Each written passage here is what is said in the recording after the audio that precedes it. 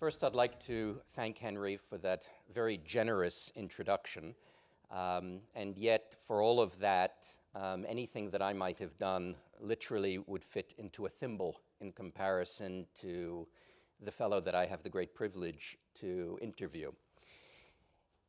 In 1985, Garry Kasparov becomes the world chess champion at the age of 22.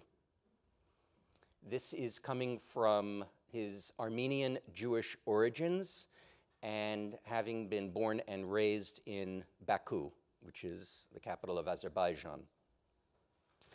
He's only 22, yet by 1989, he is being interviewed in Playboy magazine, which you have to remember, this is still at a time when the communist government is in power in Moscow. There's a period of glasnost. But here you have the greatest representation, one of the most famous men in the world now, in his 20s, who is saying, contrary to the whole emphasis of the Soviet state on their chess teams as being exemplars of Homo Sovieticus, he says in Playboy magazine that the Americans are truer to human nature. And he creates something of a scandal. Very precocious. In 1990, he is already explaining to Henry Kissinger in October of 1990 that by the end of the year, there will be no more communist governments left in Europe. In 1990, excuse me, that's 1989. In 1990, he's having a conversation with Condoleezza Rice and Brent Scowcroft, and he explains to them why Boris Yeltsin is the man to watch.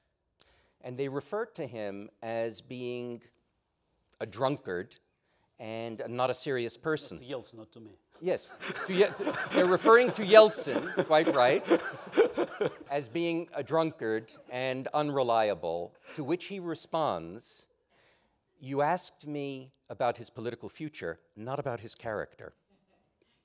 He then goes on to support Yeltsin and continues that support all the way through until Putin comes into power. Now, as prescient as Garry Kasparov is, and he nails it every step of the way, he's the first to admit that when Putin came into power, he, like most Russians, saw this as being an opportunity to clear up the benign chaos that had overtaken Russia, particularly in the last Yeltsin years, and he gives him the benefit of the doubt.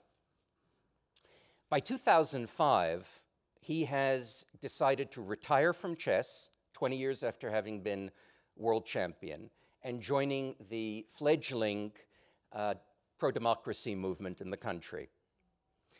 This is an extraordinary turn of events for a man who could very easily have had any kind of sinecure and patronage, and instead chooses not to do it. And just to understand the environment in which we're talking, in 2006, just a year later, Alexander Litvinenko is the object of the world's first known case of nuclear terrorism, where he's poisoned with polonium in a London restaurant. Later that year, on Vladimir Putin's birthday, so the message was clear, Anna Politkovskaya, who was the journalist who was the one doing the investigative analysis on Chechnya, is murdered. Subsequently, of course, as we know, the book itself is dedicated to the memory of Boris Nemtsov, who was, like Garry, pro-Yeltsin and was murdered in the last months outside the Kremlin gates. So just giving you the story, just since we're at 92nd Y, I do remember when Politkovsky was murdered, because at that day I was at this stage with David Remnick. We actually walked in receiving news from Moscow. So that's why I couldn't, sorry for interruption, but I couldn't help but, reminding myself about this very, very tragic moment. Yet another reason why the 92nd Street Y is the place to be and to be seen, always. Remember that. Yes. Brilliant. At the pinnacle of the events, yes? That's extraordinary. What we see with this man is something which is truly unique. You have someone who's one of the most famous people in the world who switches it all to take on a very, very dangerous occupation. An hour ago, I happened to be at an event with John McCain and Lindsey Graham. And I mentioned that the reason why I'm leaving is because I have the great privilege of being able to interview Garry Kasparov on the 92nd Street Y stage. And the response that both of them gave, and McCain just nailed it, he said, "This is a very great man. This is a very great book that he has put out. And this is, more than anything else, the story of a very brave man." So I urge you all to read the book. But before I turn to our guest, I want to read you just one paragraph of it, because everyone should read this book for two reasons. Number one, because winter is coming is the metaphor for our generation and the twilight struggle that we have with the countries that Garry refers to as the hypocrisies rather than the democracies, of which Russia and Iran are amongst two. He writes of August 17th, 2012, 3 years ago, when he was taken into custody and beaten up by the police. I'm not objective about the events of that day, but I don't think that an unarmed chess player nearing his 50th birthday presented such a terrible danger to an army of riot police. But while I was bruised for quite a while, I was lucky not to suffer any permanent injuries. My spirits were good enough that I could laugh when the police issued a statement that they were considering filing additional charges against me for biting one of the officers on the finger during their assault. Well, I am by no means a vegetarian, though as I turned 50 a few years ago, I've had to cut back on red meat on my doctor's advice. But I can say with certainty that were I to acquire a taste for human flesh, the way Bengal tigers are said to do, I would never bite anyone under the rank of general.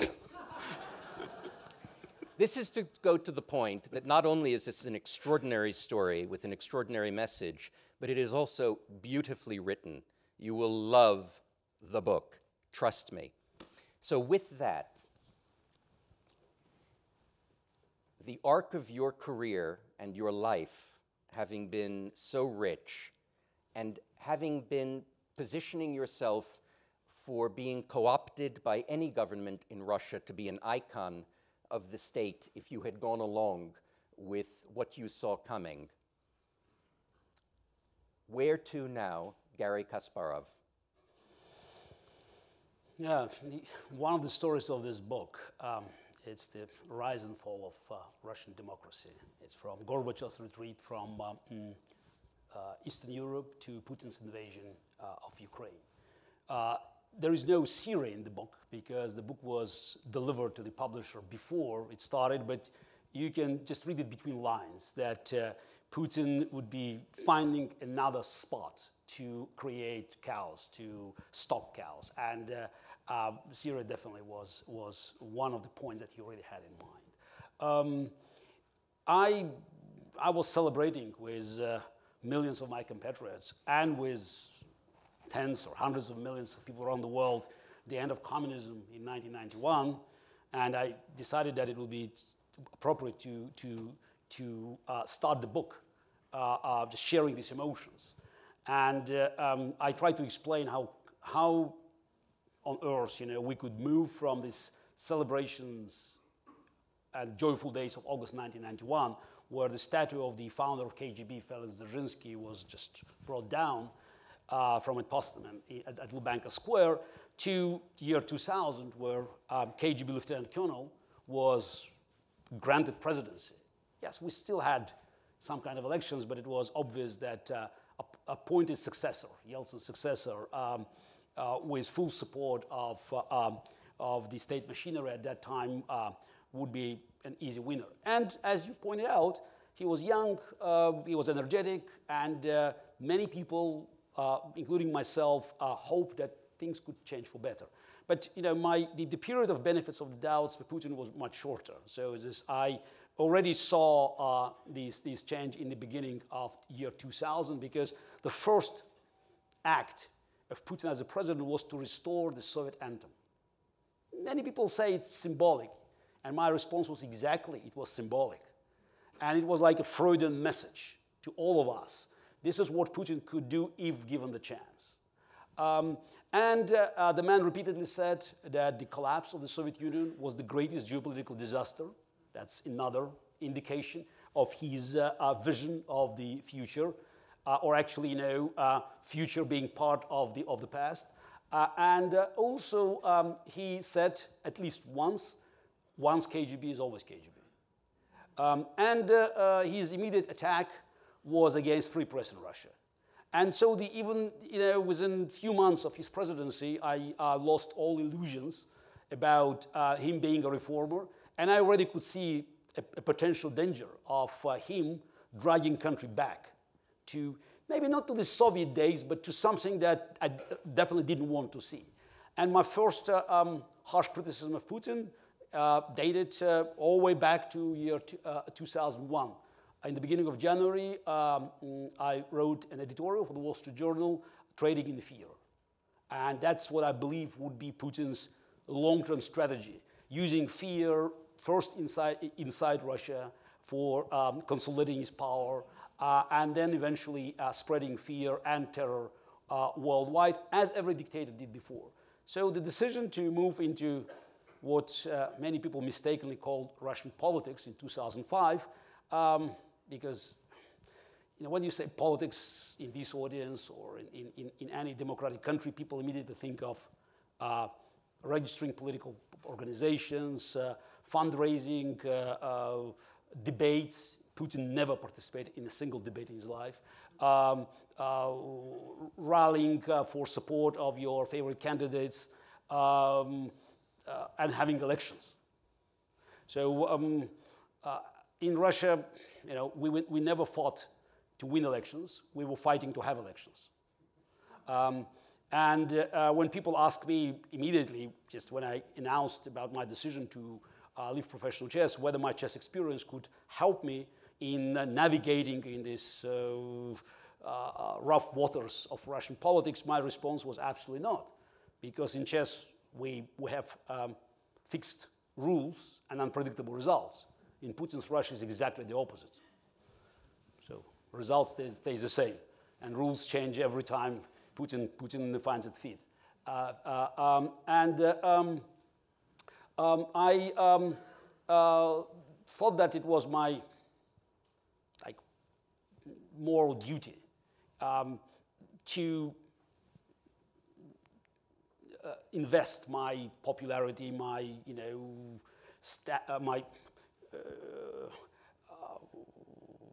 personality as a former Soviet world chess champion, somebody who was well known to the Russian audience, somebody who had no agenda except trying to help his own country, to stop this process of sliding down into dictatorship.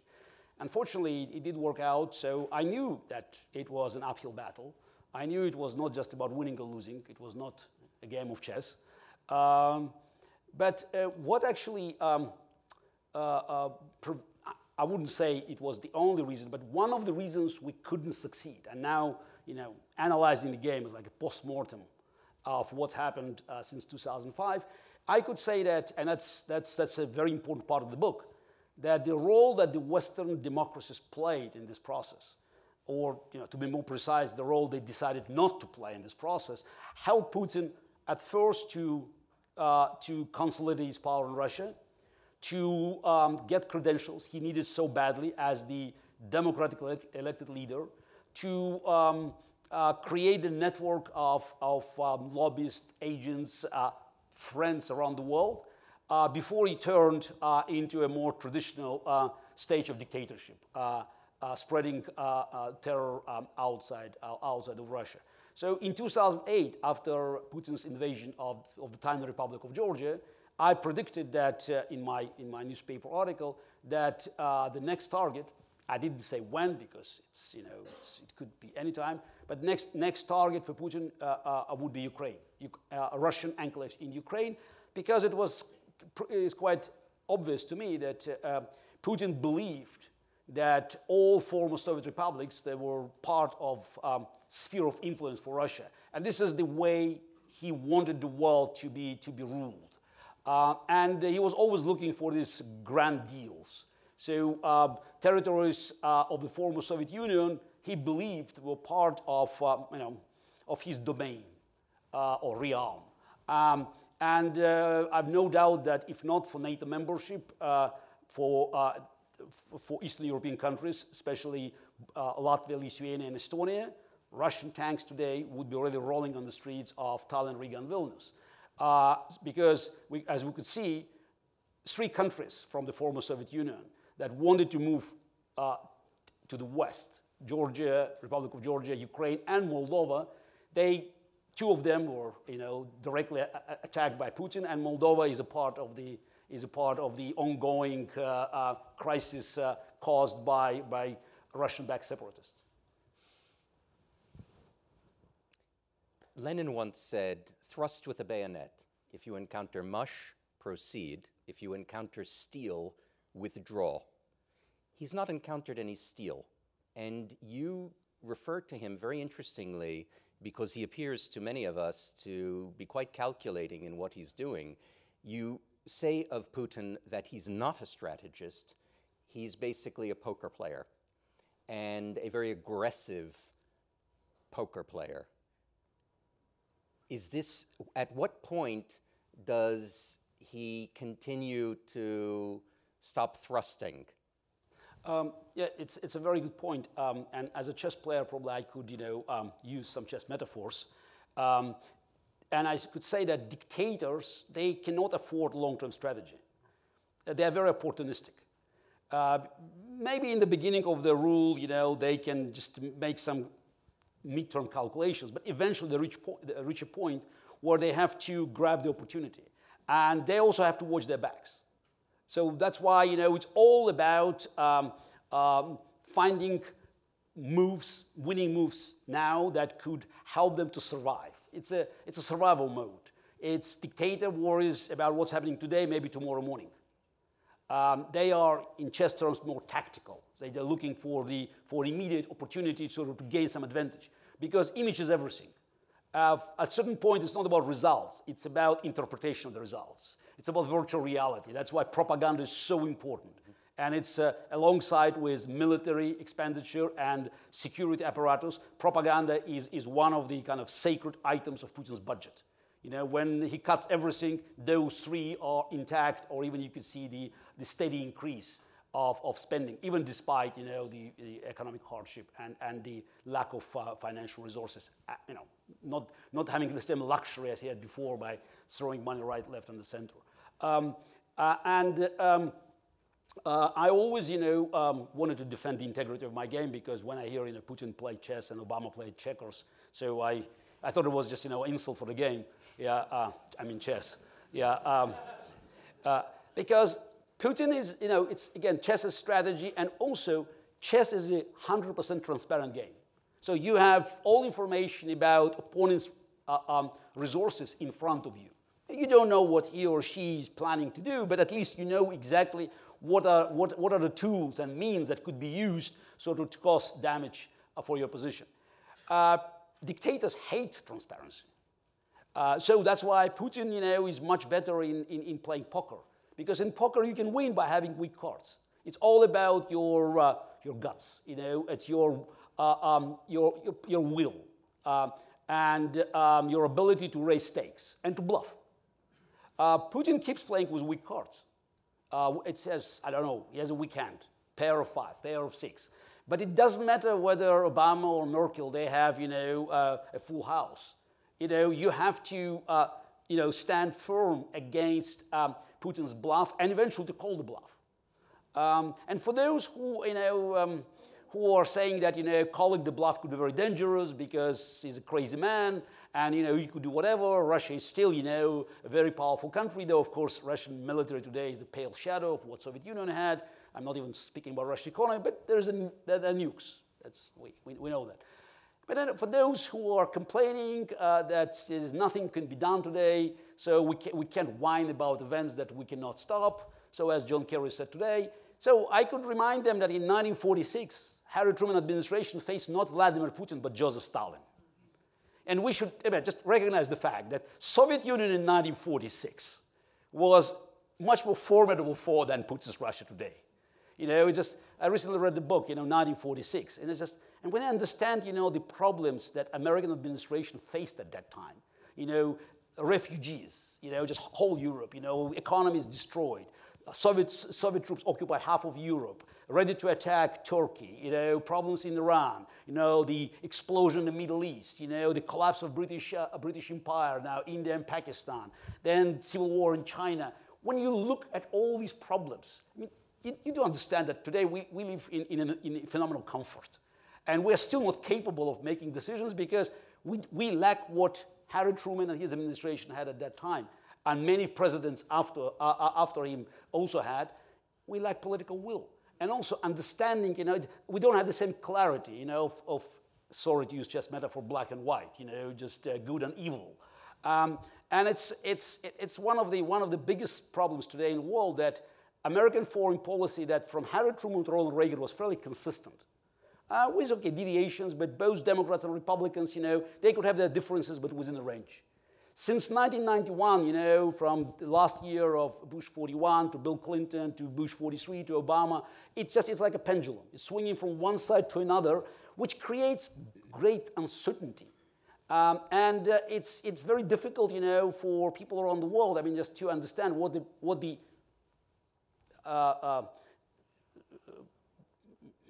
I wouldn't say the only superpower, probably that's a correct assessment. Still the America, which is still seen as superpower by many, and definitely the most globalized economy, the most powerful military, what America will do next. And expecting that the next new president will most likely, change the direction of the country again, creates uncertainty. And uncertainty is good for bad guys. Because simply, walking away, and creating vacuum doesn't solve all the problems. So, and when people say, oh, there's a choice, either war or appeasement, I can tell them that, between war and appeasement, there is the vast territory called leadership. Yeah. And it's not just about, using force all the time. So this is, yes, it's just when you look back to, Harry Truman or John F. Kennedy or Ronald Reagan, they were facing, imminent threats from the Soviet Union, but, it's because the Soviet leaders knew that they were encounter steel. Even Joseph Stalin, backed off in 1948 when Harry Truman decided to save West Berlin. And there were many other cases where Stalin... 46 in Iran. No, 46 in Iran, 46 in Turkey. Yeah. So we can just, and then, civil war in Greece. So, and, half of Europe was saved because of the decisive, bold moves made by the administration. By the way, not having nearly the same resources as America can employ today. And when people ask me about, what kind of means and tools could be used by the United States today against Putin's Russia? My response is, I remember once I answered this question on the floor of New York Stock Exchange. It's a CNBC interview. And I said, just from this very floor today, you can cause more damage to Putin's Russia than all US presidents from Harry Truman to Ronald Reagan could do to the Soviet Union during the entire Cold War. So it's all about political will, and I think that it's the right time, I believe, for Americans to actually have a proper debate about bipartisan foreign policy. To understand that, America's absence in the world is not going to solve problems, it's going to create new problems. And yeah, many complain about America being a sheriff or a policeman, but, what about not having policemen on a beat? So this is the world without any police force. It's a much more dangerous place. You don't trust me? Ask Syrians. So...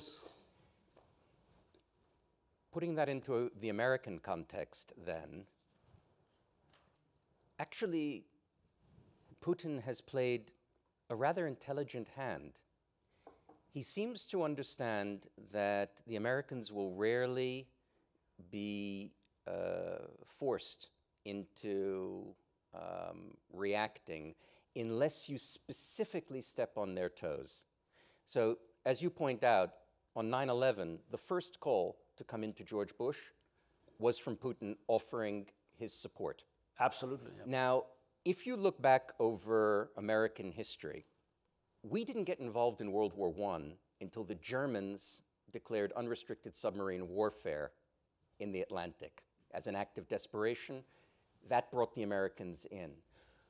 Until December 7th, 1941, the vast majority of the American people had no desire to intervene in Europe or in Asia. Roosevelt did not have a mandate. And it's even arguable whether he would have had a mandate against Hitler if Hitler hadn't declared war against us even before we declared war against him. 9/11, Americans had not even heard of Al-Qaeda, despite the fact there'd been a previous attack on the Twin Towers. We'd had 2 of our embassies destroyed in Africa. We don't tend to get really riled up until someone kills somebody. A couple of 100,000 people died in Syria. We didn't get involved until a few Americans were beheaded. And he has managed to keep his, except for Snowden, he's managed to keep his activities in places where he knows Americans have no particular interest, like Ukraine and like Syria or Georgia. Basically places in his near abroad, but not so interesting to us. What would it take, in your view, for the American public to really start that debate that you're referring to? I'm just trying to sort of contemplate everything you said. So I think in 1940, America was already somehow engaged in helping Great Britain. Yes, and Lend-Lease debate was won in the beginning of 1941. In February, Lend-Lease actually... There would have been no troops. No, but still, you know, Roosevelt knew that the Great Britain and all other countries fighting Hitler and Hitler's allies, they needed support. So it was gradually moving in this direction. But you're right. So and as many German generals, you know, I think it's Rommel who wrote in his diary that was the worst day when Hitler declared war on America, because technically, you know, there was no need. So this is the German-Japanese treaty did not require Germany to declare war on a country attacked by Japan. So, but you know, it's... he made it easier for Roosevelt. He made it, yes. And the Japanese, I mean, anyway, that's what happens with all dictators, you know. At a certain point, you know, they made mistakes because they believe, you know, that they are just like unbound. They can just, you know, send challenges all over the place. So, and they just, you know, by the way, all dictators, they tend to underestimate the United States. So Hitler definitely didn't understand what kind of power, you know, he was bringing in. So American technology and eventually American troops, and the amount of military supply to the Soviet Union, which helped Soviet Union to sustain German invasion, and then eventually to have enough technological capacity to push Germans back very fast. And I think that even Stalin, but probably Stalin already had some ideas, but because he was afraid of America, especially because of a nuclear bomb. But still, you know, the power of the United States, based on the very foundation of the free world, on the values that helped to create this country, I think they still being heavily underestimated by the dictators. Now, we're looking at... Actually, can I just ask you a question? Do you think that there's a connection between our blinking on the red line in Syria in 2013 and the fact that in 2014, for the first time since Saddam Hussein, a piece of a sovereign country was annexed by another country? Oh, I think everything is connected because Obama demonstrated he would not intervene anywhere, I mean, probably unless U.S. interest is directly involved, though many could argue that, you know, Syria is just bordering Israel. So, and this region definitely, you know, is quite an explosive one. And I can hardly imagine, you know, that America will simply walk away from the Middle East, you know, leaving a hell behind, because it will not be contained in one region. We live in an interdependent world, so the world is getting smaller thanks to these new technologies invented, you know, in a free world, by the way. I think we are reaching a point where, you know, this country is poised to have this debate. definitely you see very powerful, isolationist trends on both sides of the political spectrum. It's both on the right and on the left.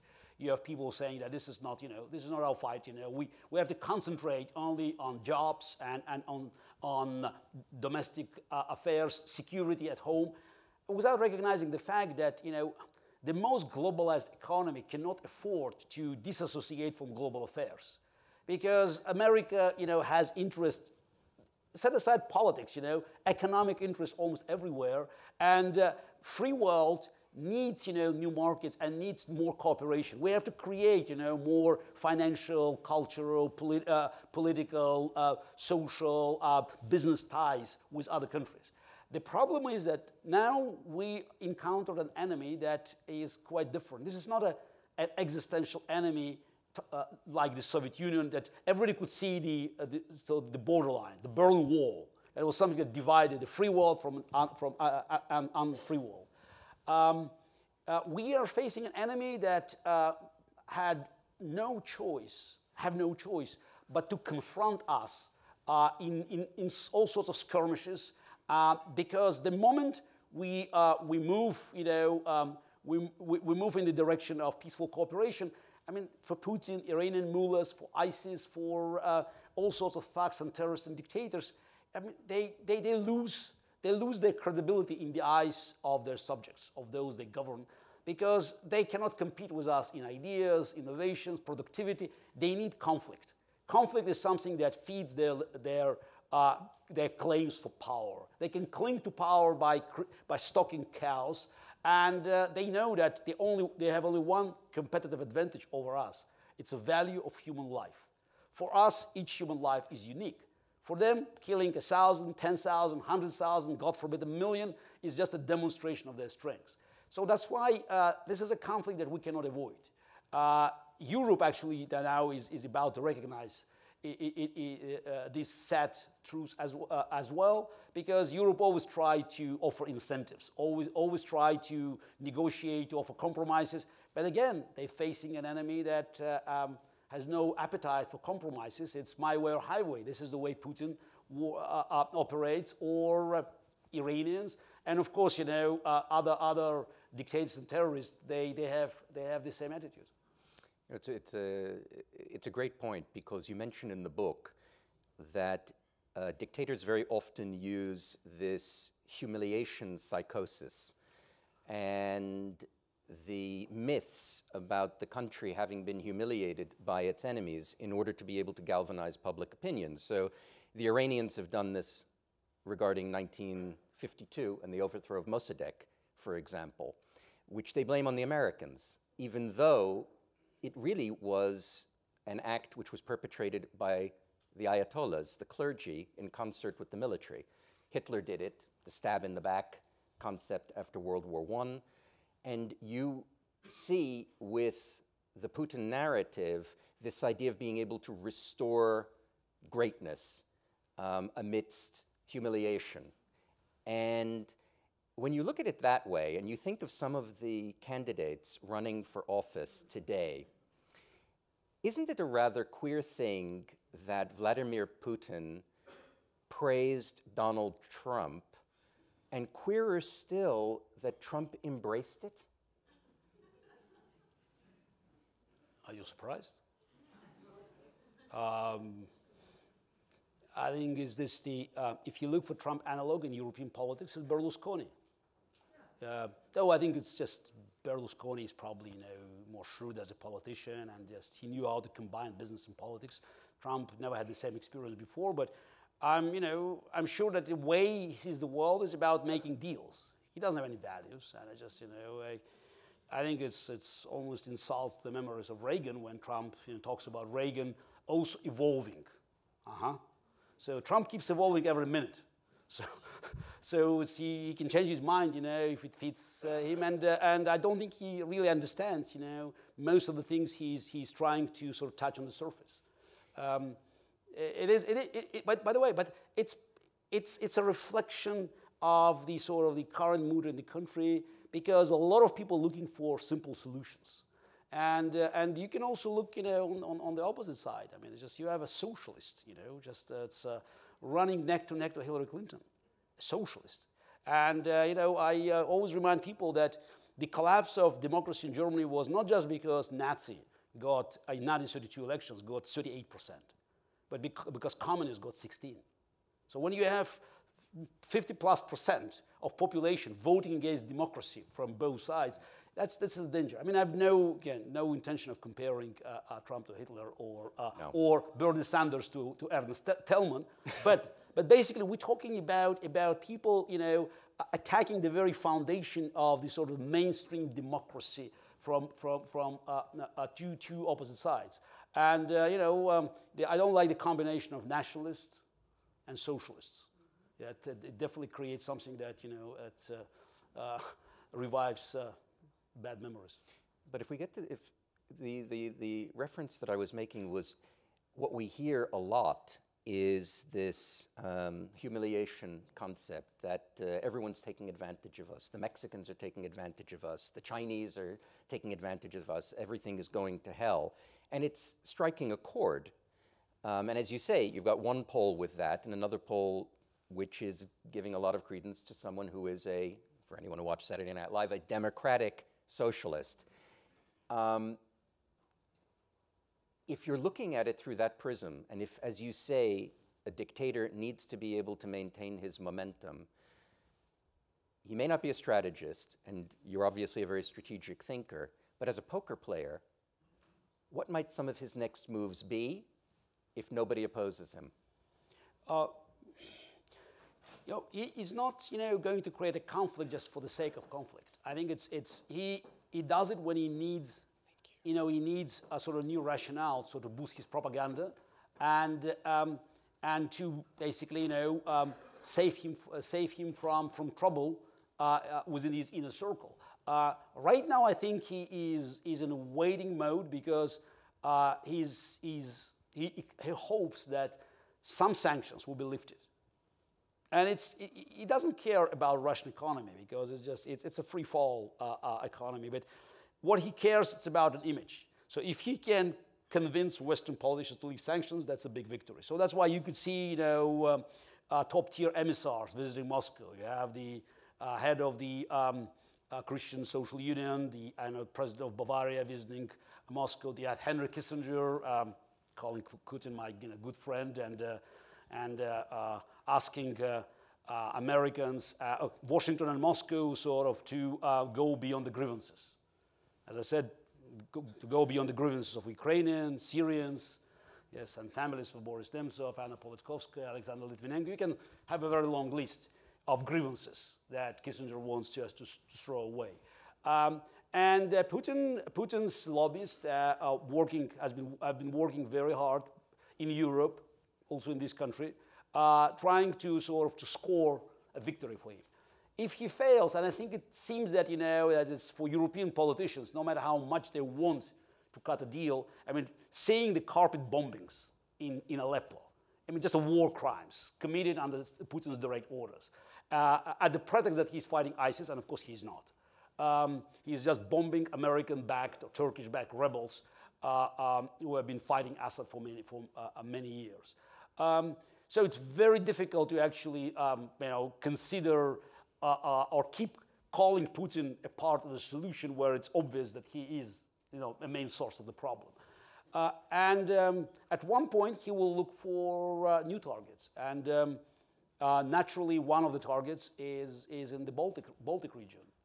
Yes, of course, Baltic countries, they are members of NATO, and that's what saved them up to now.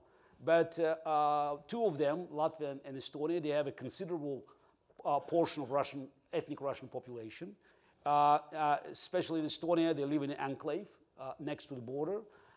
They're also a similar, location in Latvia near the border.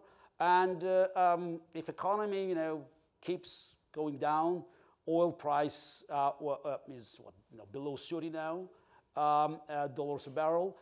He might look for some kind of hybrid war in this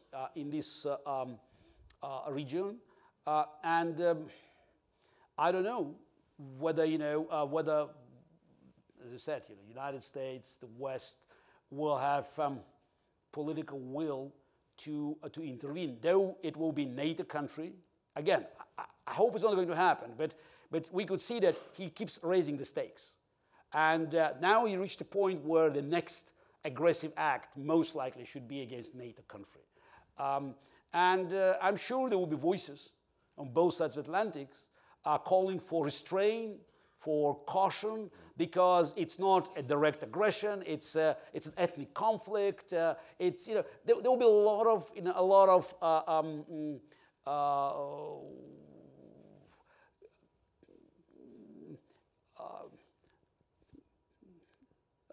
there may be many calls to not to get involved with an open conflict, though the NATO charter implies that attack against one country is attack against every other country. So I think the most dangerous moment probably could be this coming summer, because if you remember, Putin attacked the Republic of Georgia in August 2008, and I think this is a moment where Putin could see as a window of opportunity. You already have, the president who is just, sitting the last few months, and you still don't have a clear winner on the other side. So it's like, it's a limbo period. So if he attacks, I'm sure you'll use this window of opportunity. And that's why I think that next 10 months will be very, very dangerous, since Putin definitely will be looking for some kind of new entry. And it seems that the free world is not ready to confront him. Actually, it's maybe the free world is ready, but what is important, Putin doesn't know it. And from what he saw in the last few years, actually convinced him that there would be no steel that he could meet with when he pushes his bayonet. No question, the greatest mistakes are made by not really understanding your successes, as opposed to not understanding your failures. Look, it's very important to remember, the lessons of the Cold War, because it was not, a partisan agenda. It was a bipartisan agenda. And I'm quite upset to hear today that many people keep saying that the freedom agenda it's a neocon agenda. Actually, it came from Harry Truman and John F. Kennedy. So we dare not tempt our enemies with weakness. That's JFK. So this is his inaugural speech. So they knew that they had an enemy to confront, and they knew that every sign of weakness will be used against them, because next time you will have to use real force. So credibility, that was something that helped America to win a Cold War. And I think the last 25 years definitely damaged quite badly the credibility of the Oval Office in the eyes of people around the world. And yet you could probably say that a lot of that is a function of common sense. Now, Voltaire said that common sense is not so common, but I think you quote Sakharov to say that you should not expect that any government that treats its people badly will treat its neighbors badly. And so, in a sense, not much of this should really be a surprise. And yet it seems to have become a surprise because we didn't want it to work this way. We wanted the Cold War with the Soviet Union, then Russia, and now maybe whatever's being made in its place, to be over so that we could go about making money and living. Which is understandable. You said common sense, I was very happy when Francis Fukuyama agreed to give a blurb to the book, because somehow the book, is a delayed response to his best-selling book in 1992, The End of History. And I was among those who believed that, we reached the end of history and the liberal democracies have won convincingly, and the rest will be a matter of technique. So we'll just start, building a new future. It's all, about, joy, celebration, and, cooperative and creative work for the mutual benefits tomorrow. But we're wrong. I mean, the evil doesn't disappear. The evil, it could be buried temporarily under the rubble of Berlin Wall, but eventually it sprouts out. And that's what we found out. And because Berlin Wall, created, a physical line, so it was easier for us to understand there was an enemy. Now, we live in a world where just, it's all these boundaries, they're quite blurry. There's a wonderful passage in the book where you say, forgive a chess player for believing, and you're referencing evil, for believing that sometimes things really are black and white. They are. And so let me ask you this question, because we have this extraordinary alliance of two regimes that have a common interest in instability, especially with $30 oil. Today, Angela Merkel expressed outrage at the carpet bombing that the Russians were implementing in order to be able to provide air support to Iran and Hezbollah in pushing the Assad forces up north towards the Turkish border. So the question here is, and the implications, we're already seeing them right now, how strong is the relationship between Iran and Russia? I think Iran has been playing its own game. So it's very convenient for Iran to use Putin's ambitions in the region. But definitely Iran is a great beneficiary, because I understand what Iran wants in the region. So as a Russian citizen, I don't was granted a regional superpower status by the deal with the United States. I believe it was a terrible deal that empowered Iran. And Iran now sees great opportunities of cashing its chips in this local casino. Iran already had a huge success of basically, taking over the Shia part of Iraq. Probably it's for centuries, they couldn't expect this to happen. So, and definitely in the 20th century, that's for them that was always beyond their wildest dreams. Iran has powerful Shia terrorist network throughout the region, from Hamas and Hezbollah in Syria and Israel, Lebanon and Israel, to Yemen, so where there's the Iranian-backed rebels are just fighting, Saudis or other, Sunni troops. And Iran naturally wants, to extend its control of the region. And unfortunately, Putin is quite helpful. But again, I don't think Iran, is devoted to Putin's interest. Putin is very important because Putin always protected Iran against any enemy's actions. And since 1995, that's also important to remind people, Russia has been the principal supplier of nuclear technology to Iran. Actually, Bill Clinton was the first president of the United States who raised this issue with Boris Yeltsin in 1995, having a resolution passed, bipartisan resolution, passed by the US Congress, demanding the end of Russian nuclear assistance to Iranian regime, and threatening, to withhold financial aid, which was vital for Yeltsin at that time. Unfortunately, Clinton decided it would be against U.S. national interest to push this agenda, and he basically, let it go.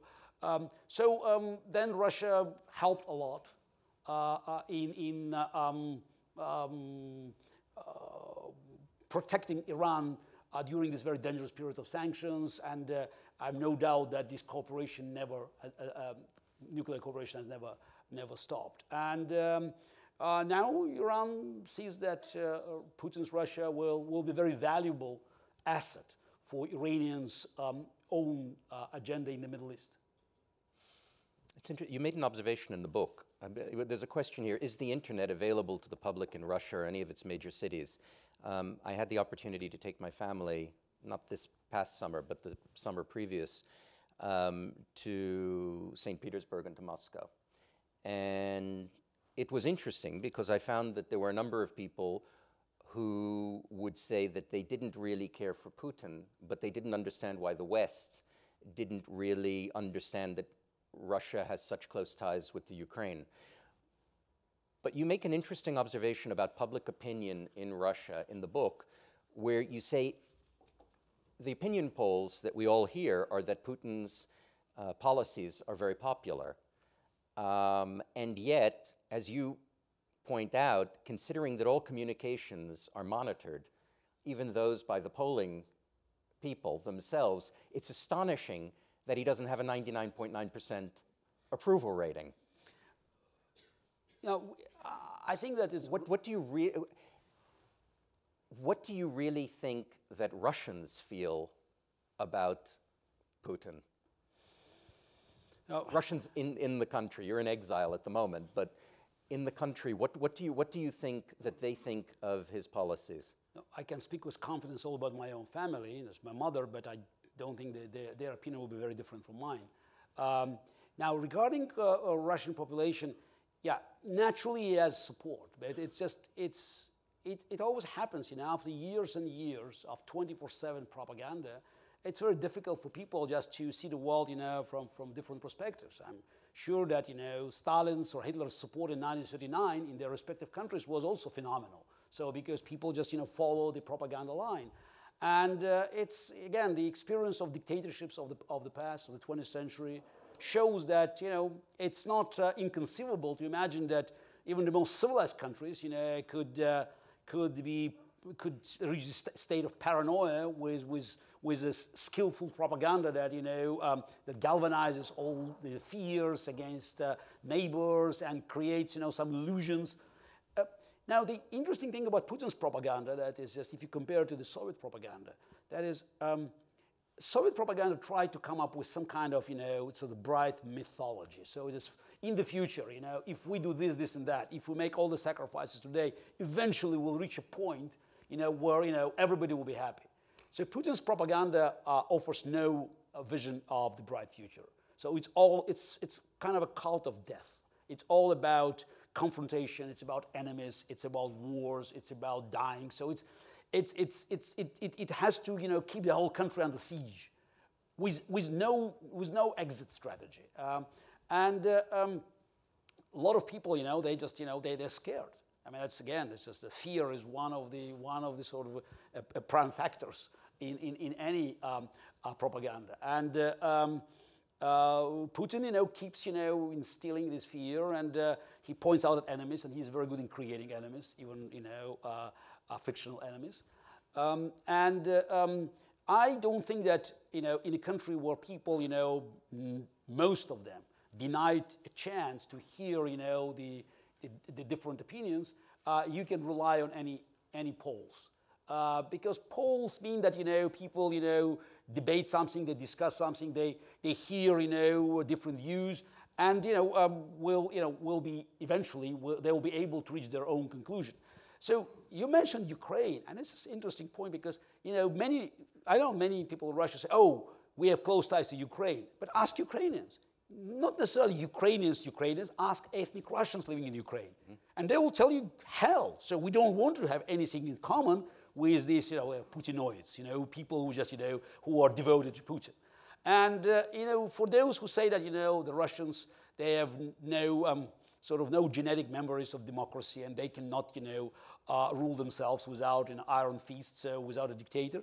I can point out exactly at Russian-Ukrainian split, you know, when you look at the eastern Ukraine and to take two cities, Belgrade on the Russian side and Kharkov on the Ukrainian side, you have people who were born and raised in the same country, Soviet Union. There was no border at that time. Most of them, they're ethnic Russians. So even after 1991, the collapse of Soviet Union, the border was very formal. People could, you know, travel across the border. So they have been listening to the same news programs. They have been reading the same books, you know. They had so much in common. But when the moment came in 2014 and Putin's forces invaded eastern Ukraine, most of ethnic Russians, actually great majority of ethnic Russians on the Ukrainian side, joined the Ukrainian army defending their country against Putin's invasion. And I think it's a long story, so I could come up with a long explanation, but I think one of the reasons is that since 1994, with all the similarities that's between Russia and Ukraine, there was one fundamental difference. The Ukrainian president, Leonid Kravchuk, the first Ukrainian president, lost elections. It was a peaceful transition of power. Since 1994, Ukrainians knew that the government, could be changed,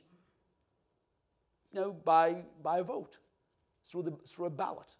The government, the supreme power, had no more sort of a sacred status in their minds. And all attempts of Putin's crony, Viktor Yanukovych, to change this, both attempts in 2004, 2014 were met by Maidan. And even Putin's invasion was met by quite, by combined efforts of Russians and Ukrainians, ethnic Russians and Ukrainians living in Ukraine, because they didn't want to move eastward. They wanted to be part of Europe. Can I play devil's advocate with this for Absolutely. a moment? So, as you point out, you had one candidate who was elected twice and overthrown twice in the Ukraine. Technically, he was elected once, because it's the first time he was not elected, but he claimed to be elected. Tymoshenko's reign was not a particularly successful one. Yushchenko. Yeah, if you talk about president, yes? Yes. Yushchenko, yeah. And just this week, the finance minister of the Ukraine, who's actually a technocrat from Latvia, resigned because he said that the level of cronyism and corruption within the Ukrainian government was such that he couldn't do his job, which you would think that during a national crisis where you have foreign troops on your territory, you might put aside the desire to rob the piggy bank and focus on getting the job done. In other words, to what extent can you actually say, you know what? They deserve it. I'm being very. I told you, playing devil's advocate to be very blunt. At what point does the government, does the people really have the government that they deserve? I'm not here to defend the Ukrainian government. I'm defending the rights of Ukrainians to choose this government. Okay. And to live in a country of their choice. And I'm here to defend the territorial integrity of Ukraine. By the way, confirmed many times by my country, by Russia, by all Russian presidents, including Putin himself, because all Russian presidents and all Russian parliaments over the last 25 years signed and ratified numerous treaties with Ukraine, recognizing Ukraine in its borders as of the collapse of the Soviet Union in December 1991, including, of course, Crimea. So I'm here to defend the international order, and that's why I believe, that Ukrainians did a great job by actually repulsing Putin's offense. Europe and America were not ready to help. I mean, the United States refused to provide lethal weapons to Ukraine, and it was very modest supply. And probably I should say Obama refused, because it was a unique case where not only both chambers of the Congress, the House and the Senate, supported it, bipartisan support. It was even supported by John Kerry and Joe Biden. So basically, it was the decision of one man to deny Ukraine a chance to get armed and to defend herself against Russia. Now, regarding corruption in the state, I read a few history books, and I learned that war actually is quite a good period for those who would like to rob the piggy bank. Yeah, it's quite unfortunate. So because you definitely can find many new items in the budget that could be used for personal benefits. But Ukraine still it's still a democratic process. I can watch Ukrainian television. By the way, most of the talk shows in Ukraine, they are in Russian, because they're run by Russian journalists. Many of them who were forced to leave Russia. It's a mixture of Russian and Ukrainians, it's you can't expect democracy to flourish, just overnight. But Ukraine is moving in the right direction. Yeah, and all the problems that you mentioned, they do exist, and some could say it's even much worse. But the very fact that discussed in public, and and there will be a next election, and people will pay their price for what they do. And I would worry more about Russia than about the future of Ukraine. And let me tell you that if Russia stops, its intervention, and it's not just, annexation of Crimea, occupation of Crimea. It's not just, occupation of the relatively small part of eastern Ukraine, much less than Putin wanted. But still, it's quite painful because it's totally destroyed, and it's a bleeding wound for Ukrainians. But it's a regular clandestine operations, because let's not forget, Putin is not a military dictator. He's a KGB guy. And there's so much that is happening behind the scenes that we do not see. But I have no doubt that on a daily basis they're trying to destroy Ukrainian statehood. That was Putin's goal. At the end of the day, it's not about invading Ukraine. It's making sure that Ukraine as independent state doesn't leave Russia's orbit. And I think it's quite difficult now just for Ukrainian, even if they had the best government in the world, to solve all these problems. Though again, I'm not here to defend them, and as much as you are, I'm appalled by this endemic corruption and by the fact that some of the Ukrainian politicians, they are just trying to benefit at a time when country is facing such an historical challenge. Well, that leads me then to what usually turns out to be the canary in the coal mine, and that's the Jews. And you point out in the book that one of the justifications for Russian intervention in Ukraine was the claim that Ukraine was being taken over by fascists, anti-Semites, ultra-nationalists, and the like. And you say that, in fact, anti-Semitism in the Ukraine, statistically, is less than you would find in France or Germany or anywhere else for that matter. Jews have always been sort of at the vanguard in big changes in Russia. So in the revolution, you had Trotsky, Kamenev, Zinoviev, Kaganovich. You had, the Jews were very much part of the revolution. In the next revolution which took place, you've had many Jews, or certainly a disproportionate amount, have managed to benefit from the business environment there. By the time Stalin was dying, you had the doctor's plot and what was likely to be a very, very big pogrom against the Jews in 58, I think it was. 53. 53. Where do you see it, the easiest path for a dictator to be able to arouse public sentiment, particularly if that class of people are extremely intelligent or unusually intelligent or unusually rich, is to be able to build up some form of a resentment towards the Jews. You're Jewish Armenian. Found out that Susan, in our audience, her grandmother was from Baku, and she's asking what the state of Jews is there now. I do know Azerbaijan has excellent relations with Israel. That much I know. I have no idea. I lived in Baku 26 years ago. Because I'm half Armenian, don't forget. Yes, I know. I'm not welcome there.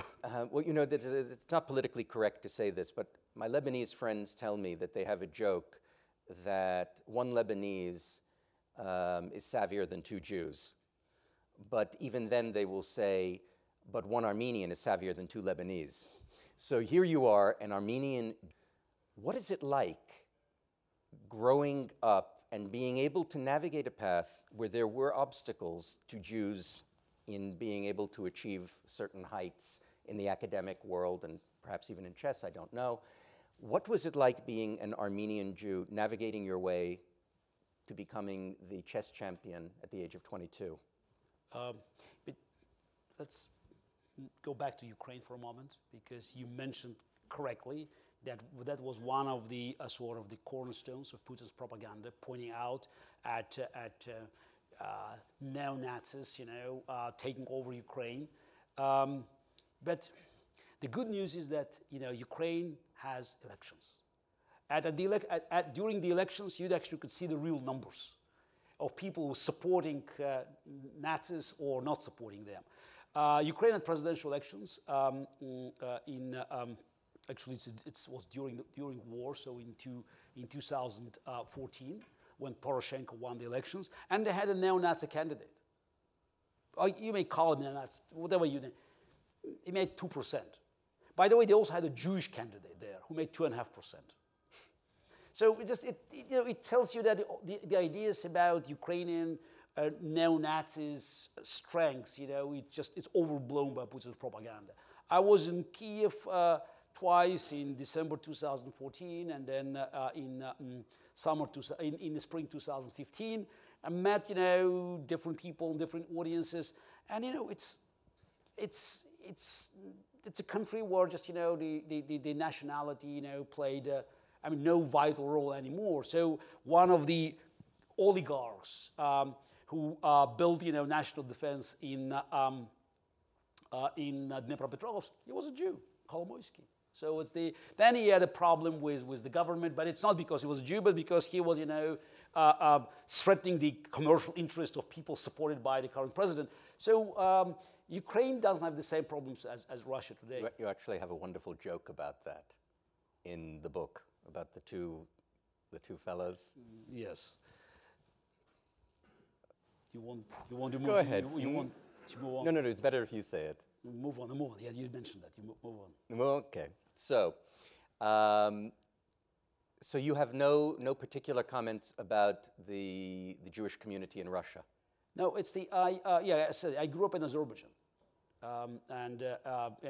being an Armenian in Azerbaijan was probably more challenging than being a Jew. Yeah. So I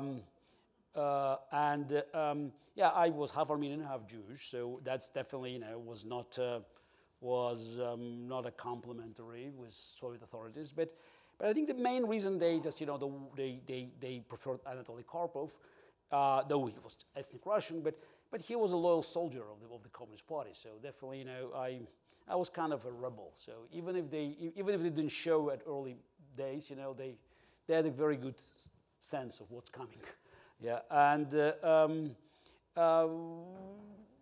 probably I was lucky that the moment for me to challenge Karpov was in 84, 85, when the country was about to change. There was a time for Gorbachev, and I know that if not for this change, I wouldn't be able to beat Karpov at the chessboard because there would be other challenges that I couldn't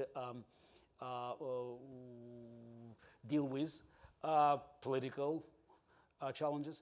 But I remember that in 1985, in August, before our second match with Karpov, because the first one was stopped in February 1985, so without an official decision. So then we moved to the second match, and I was invited to the Central Committee of the Communist Party and met Alexander Yakovlev, who was Gorbachev's right-hand man, very much behind perestroika and glasnost and new thinking.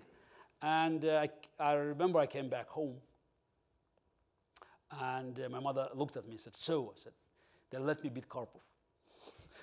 So it's basically, the idea was at that time is that, and Yakovlev convinced Gorbachev that two players, both Soviet players, let them play and let the best win. So I still had plenty of other problems, but it's in 1985 I didn't have to deal with the same challenges as before.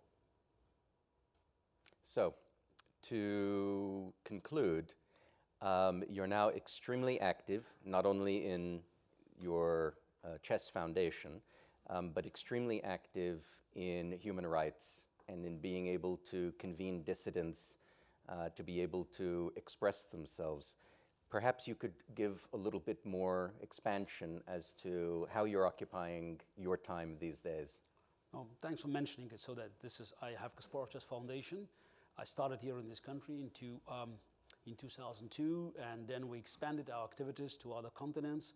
The prime goal was to create a blueprint for chess in the schools. Actually, there are so many kids now, boys and girls in this land, that are engaged in chess at early age. But unfortunately, it's not on television. It's not a mainstream press. So that's why people just don't recognize that this number has been steadily growing.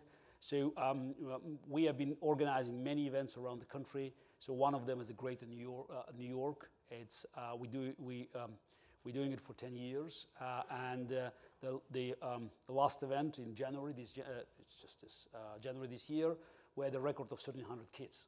So just playing for 2 days in this massive event. So we also do Greater Chicago, Greater Baltimore, and Greater Los Angeles.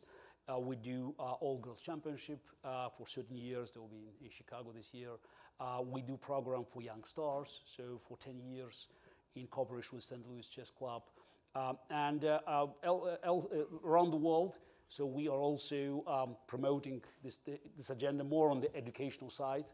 So I just, this morning I got news that in a tiny state of Lesotho in Africa, we got, the first commercial sponsorship from local commercial sponsors for 10 schools that we have been supporting. So because they could see tremendous results, huge effect on kids who are involved in the program. And I'm also chairman of the Human Rights Foundation. I had an honor to take this position after late Václav Havel, the legendary president of Czechoslovakia, one of the most famous dissidents of the 20th century. And Human Rights Foundation organizes the largest gathering of dissidents in the world. It's the Oslo Freedom Forum, 7 events, and we do it every May. And we award a special prize for creative dissent, named after Václav Havel. And we follow the human rights issues and of course violations around the world. And we have no political affiliation, so we just we invite to our event defectors from North Korea and gay activists from Uganda. So it covers every area where human rights are being abused, and we believe that this is one of the fundamental issues that should be reflected in the U.S. foreign policy, to actually pay attention to the violation of human rights, even if they're committed by so-called American allies. So we are not sparing Saudi Arabia for this reason, or any other country that has special relations with the United States, because violations of human rights should be referred as the violation of human rights. And this is one of the challenges of the United Nations, because I can hardly respect any resolutions on the human rights from an entity where Saudi Arabia is chairing the human rights panel. I keep writing articles for different publications. I've been writing for the Wall Street Journal for 25 years, but in the last few years I'm submitting my articles to all publications from the Wall Street Journal to Daily Beast, Political, Time, Newsweek, because I believe again there are many issues that have that must be covered on the bipartisan basis, and I hope that the free world will just recover the spirit. It's a very important spirit that helped this country and the free world to win the Cold War, and I think it's very important that we'll learn from the great moves we made in the past, actually from our mistakes in the past, to think strategically for the future, because this is going back to the chess metaphor. So I talked about dictators being tactical and playing poker. The strength of democracy is a luxury of being strategic, because we can rely on institutions built by great statesmen who will not see the results of the work of these institutions. And I can go back again to the 40s, and just to remind people that how many institutions were built by the Truman's administration. National Security Council, National Atomic Energy, CIA, the reform of Voice of America. They backed the creation of NATO, of course, Marshall Plan. West Germany has been formed. The State of Israel, has been created with full support of this administration. So many of the things, that are today are important pillars of our world. They have been created at a time where people who did it, they had no power to envision what will happen in the future. So when people ask me what we should do today, my response is we have to start thinking strategically. we should stop, think, oh, this is what will help us tomorrow. It's not about tomorrow. It's about next year. It's about 2 years. It's about 5 years. We have to start laying ahead the future, our vision of the future.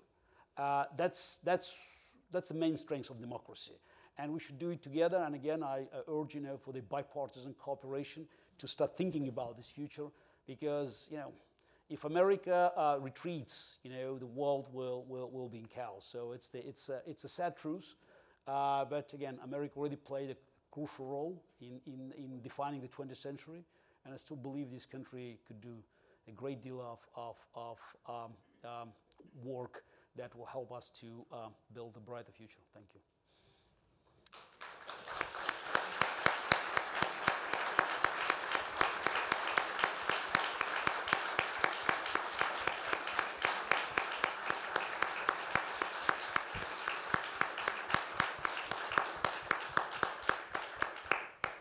Ladies and gentlemen, it's wonderful to think that someone who is as elevated and with such an incredible frame of reference of history and of current events can end on such an inspiring note for a book that is entitled, very appropriately, Winter is Coming. Actually, weather is cooperating. And I would urge you to take advantage of the fact that this man, one of the great icons of our era, will be very happy to sign books adjacent to the hall. And I'd like to take the opportunity on behalf of the 92nd Street Y to say how privileged we feel to be able to have you back on the stage, and that we wish you and Dasha and your children only the best. John McCain was clearly right. You are an extraordinary man and a very, very brave one, and we are privileged to be in your airspace. Thank you very much. Thank you. Thank you. Thank you.